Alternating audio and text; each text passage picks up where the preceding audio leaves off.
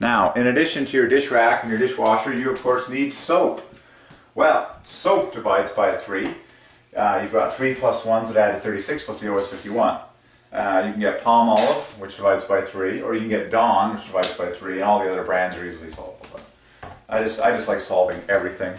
Soap and bubbles. Bubbles divides by 3. What is bubbles compared to soap? 33 plus 6 is 39, 63. So bubbles plus soap equals dishwasher. Dishwasher equals 114 divides by 3. And then bubbles plus soap both divide by 3, or soap bubbles if you will, add to the same number. So dishwasher is 114, soap plus bubbles equals the same number. So now you can say dishwasher with soap bubbles. Now you just jack yourself up. Oh, dishwasher plus soap bubbles equals my full birth name, 228. That's a double of 114. And then if you put the word with in there, you get the famous 288. Yes, which is also one of the 5 numbers of the infinite golden loop for the glory of the Trinity. 288, good night. I've already talked about it. So, say it with me now. Dishwasher with soap bubbles.